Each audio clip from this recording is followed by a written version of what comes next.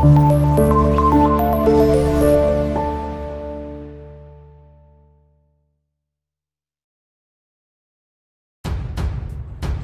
I'm again back with a new interesting topic. So who will win in a fight between a Bengal tiger and a coastal grizzly bear?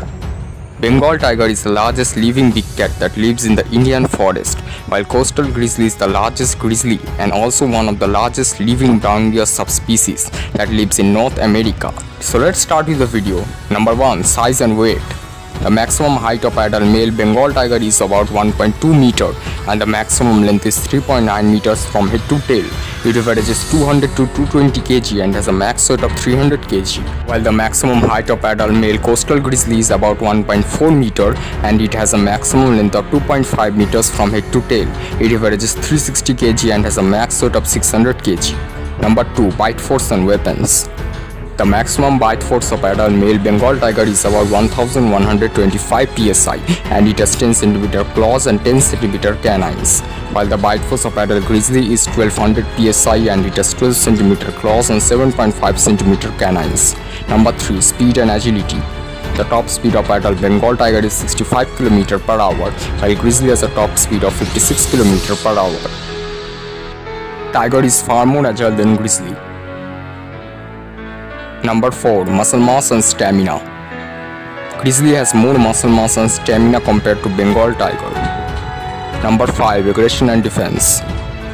Tiger is more aggressive and has strong muscles as defense, while grizzly is less aggressive than tiger but has thicker fur as defense. Number 6. Competitors and prey. The diet of Bengal tiger are Indian goat, water buffalo, sambar deer and Indian boar, and its competitors are does and sloth bears, while the diet of coastal grizzly are fruits, berries, moose and bison, and its competitors are cougars, black bears and grey wolves. Number 7. Fight. Now it's time to decide who will win this bloody battle.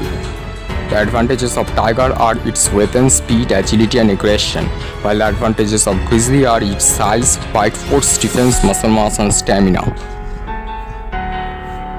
From the advantages, grizzly has 55% chance, but in my opinion, grizzly will win this fight 70% of the times, because overall it is much larger and powerful than the tiger. Plus its forelimbs are also much stronger, which can do serious injuries to the tiger, but the tiger is also powerful with strong forelimbs, which can also do great damage to the grizzly. But I give it to the grizzly most of the times. Thanks for watching. If you like this video, then don't forget to like, share and subscribe.